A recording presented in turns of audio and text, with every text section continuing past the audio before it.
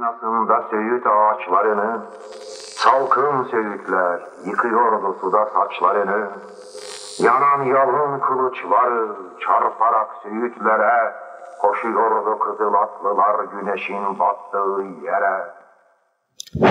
Geç mi kaldık acaba? Evet, biraz geç kaldık, kusura bakmayın.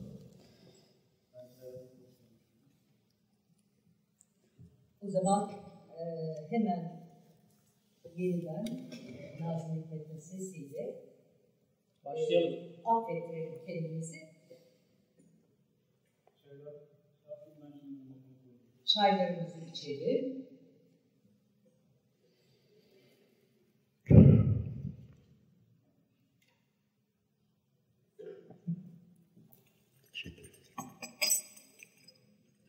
Başlayalım isterseniz. Yağmurdan getirecektim.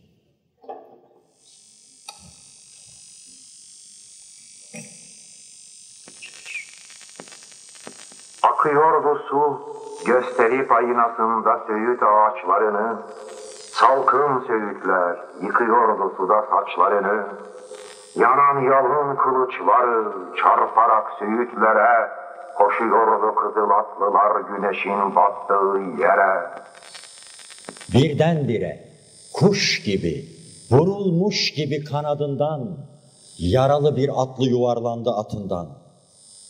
Bağırmadı, gidenleri geri çağırmadı. Baktı yalnız dolu gözlerle uzaklaşan atların, parıldayan nallarına. Ah ne yazık, ne yazık ki ona. Bir daha 4 nal giden atların köpüklü boynuna yatmayacak. Beyaz orduların ardında kılıç oynatmayacak. Nal sesleri sönüyor perde perde. Atlılar kayboluyor güneşin battığı yerde. Atlılar, atlılar, kızıl atlılar. Atları rüzgar kanatlılar. Atları rüzgar kanat. Atları rüzgar, atları at. Rüzgar kanatlı atlılar gibi geçti hayat. Akarsuyun sesi dindi, gölgeler gölgelendi, renkler silindi, siyah örtüler indi mavi gözlerine. Sarktı salkım söğütler sarı saçlarının üzerine. Ağlama salkım söğüt, ağlama. Kara suyun aynasında el bağlama, el bağlama, ağlama.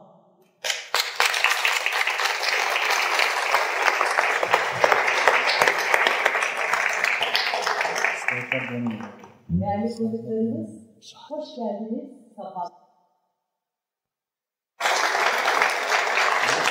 Ben Gilman Kahyaoğlu Peremeci. Ben İsmail Törtop. Bu güzel dinletiyi sunmak için huzurlarınızdayız. Bugün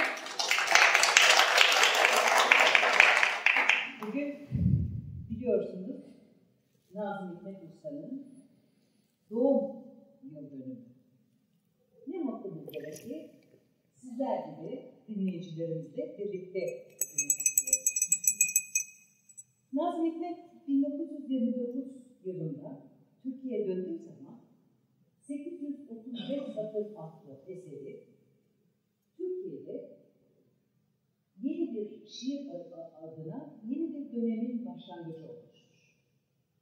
Az önce sesini dinlettiğimiz, kendi sesini dinlettiğimiz küçücük bir bölümü kendi sesinden plak kaydedilmiş ve o kadar beğenilmiştir ki Bahri Hazer'le Salkım Söğüt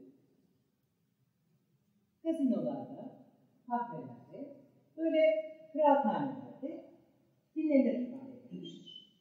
Ve bu fazla uzatmadık. Bahri Hazer'i ressam Serdar Samancıoğlu'nun yorumuyla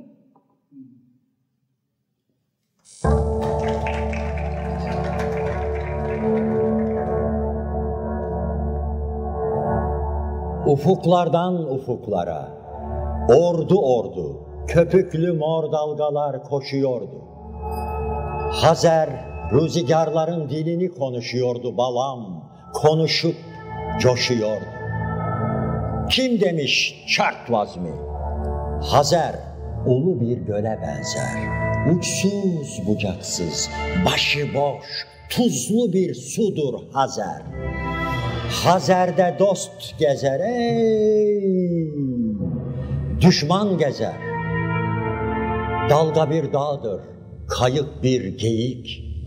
Dalga bir kuyu, kayık bir kova. Çıkıyor kayık, iniyor kayık. Devrilen bir atın sırtından inip şahlanan bir ata biniyor kayık. Ve Türkmen kayıkçı dümenin yanına bağdaş kurup oturmuş. Başında kara bir papak. Bu papak değil, tüylü bir koyunu karnından yarıp geçirmiş başına. Koyunun tüyleri düşmüş kaşına. Çıkıyor kayık, iniyor kayık. Devrilen bir atın sırtından inip şahlanan bir ata biniyor kayık. Ve kayıkçı, Türkmenistanlı bir Buda heykeli gibi dümenin yanına bağdaş kurup oturmuş. Fakat sanma ki Hazer'in karşısında el pençe divan durmuş. O bir Buda heykelinin taştan sükûnu gibi kendinden emin dümenin yanına bağdaş kurup oturmuş. Bakmıyor kayığa sarılan sulara, bakmıyor çatlayıp yarılan sulara. Çıkıyor kayık, iniyor kayık. Devrilen bir atın sırtından inip şahlanan bir ata biniyor kayık. Yaman esiyor be kara yel, yaman. Sakın özünü Hazer'in hilesinden aman. Aman oyun oynamazsın sana rüzgar. Aldırma anam, ne çıkar, ne çıkar. Kudurtsun kara yel suları. Hazer'de doğanın Hazer'dir mezarı. Çıkıyor kayık, iniyor kayık. Çıkıyor ka, iniyor ka. Çık, in, çık.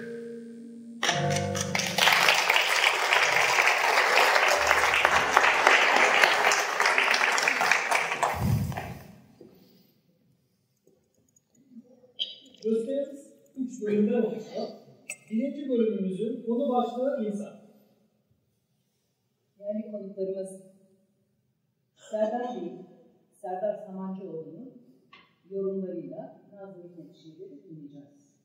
Ama program akışı içinde değerli müzisyenlerimiz bizi bir güzellikten bir başka güzelliğe götürecektir. Bu açıklamalardan sonra yavaş yavaş programa başlayalım. 1932 yılında yayınlanan Benerci kendini niçin öldürdü? Devrimci ve sosyal konuların tartışılmasına yol açmıştır. Şimdi Serdar Bey'in sesinden Benerci kendini niçin öldürdü adlı şiirden bölümler dinliyoruz.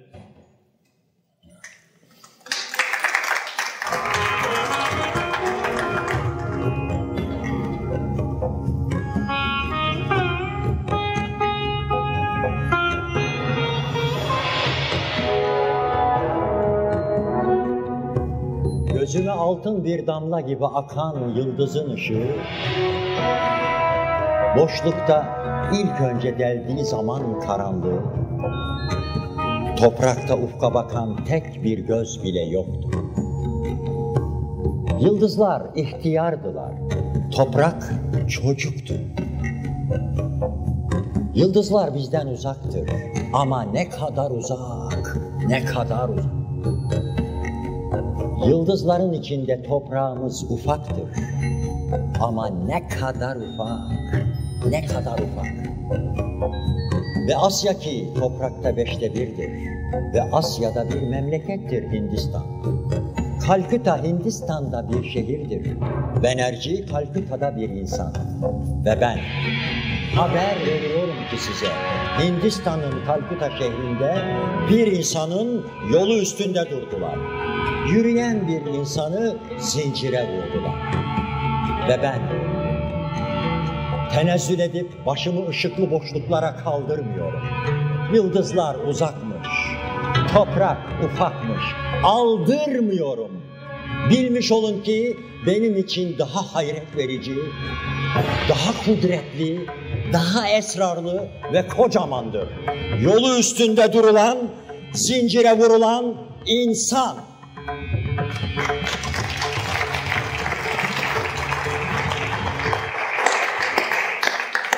Değerli konuklarımız Serdar Samancıoğlu. Erken başladım. Huzurlarımıza çok yetenekli bir müzisyeni davet etmek istiyorum. Çok genç ancak perdesiz bir tavda ekol olabilecek bir sanatçı. Alkışlarımızla Cenk Erdoğan.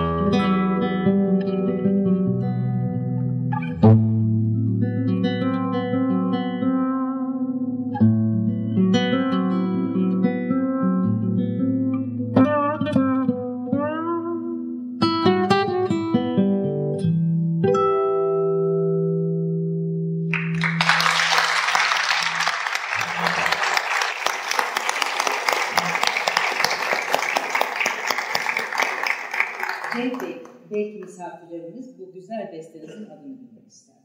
Bu son mu? Son mu haber?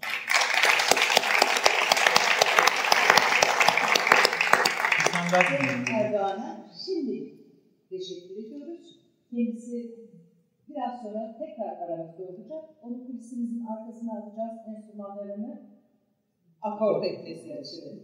Alkışlarınızla.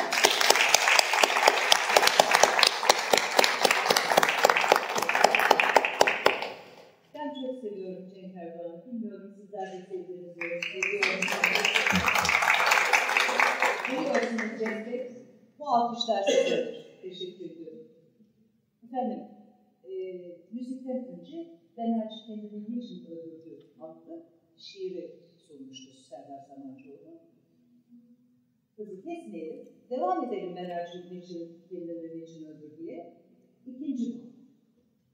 Kaspitalı seyyar satıcı, Fenerbahçe aktif, İngiliz emperyalizmi aleyhine yapılan mitingi ve işçi lideri Somedeva'nın ölümünü anlatıyor. Serdar Bey'in yorumuyla